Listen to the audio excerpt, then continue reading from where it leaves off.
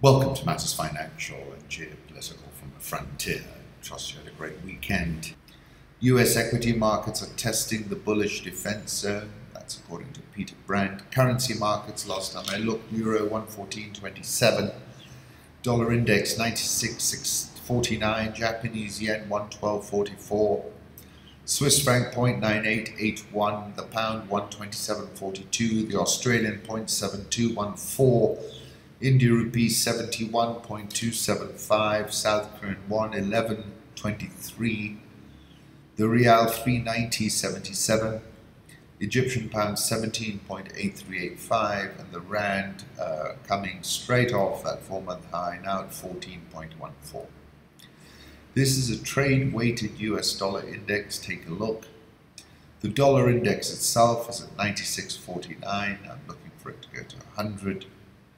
Euro dollar 114.27. Very interesting two-headed piece. One is in the MIT Technology Review. Machine learning identifies cryptocurrency scams before they happen.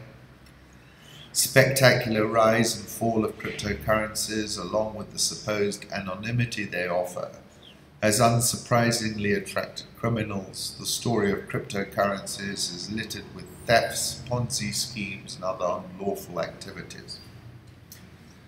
This work is of Jiahua Zhu and Benjamin Lishvitz at Imperial College London.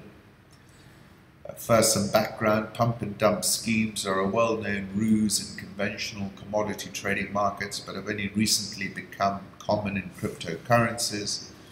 The organizer begins by selecting an obscure cryptocurrency and quietly starts accumulating it. Researchers focused on a single pump and dump scheme that took place in November 2018. They gleaned the details by recording announcements over several Telegram channels, the largest being official McAfee Pump Signals, which is over 12,000 members. They then recorded the price changes and trading volumes of the selected currency. Official McAfee Pump Signals revealed the chosen coin, a little-known cryptocurrency called BVB, which had been created in 2016 by supporters of Borussia Dortmund. However, the coin had been dormant for over a year with little trading activity and a value of about 35 sat. Then things started happening quickly. We noticed that the first buy order was placed and completed within 1 second after the first coin announcement. After a mere 18 seconds of a manic buying wave, the coin price had already skyrocketed to its peak. That's when it reached 115 sat. Not all the Telegram channels reacted so quickly. Anybody following Bomber Bitcoin Cryptopia was at a significant disadvantage since his channel announced the pump at 19:30:23.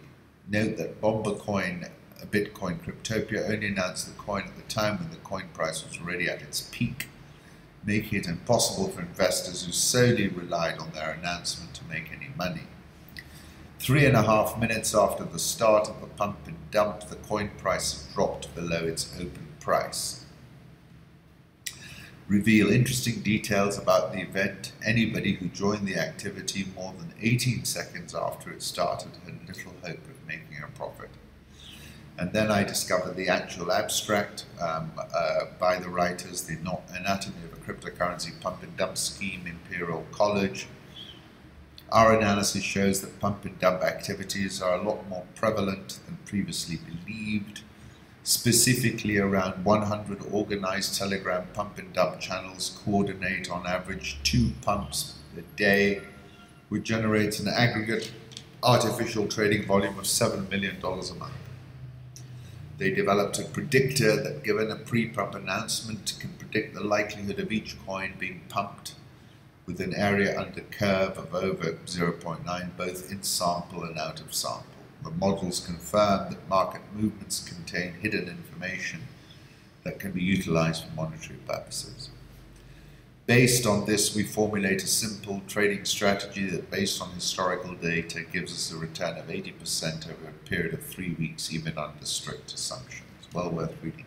Let's move on. Commodity markets. Gold broke through that important resistance level of 1242. Last time I looked was at 1249.20.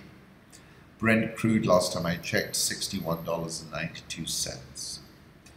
Bloomberg has a fascinating article saying the go-go days of the 1970s oil boom, the AAA credit rating, the imported sports cars, the one-day shopping trips to Miami, where we accept Bolivar signs hung in store windows, has long since passed.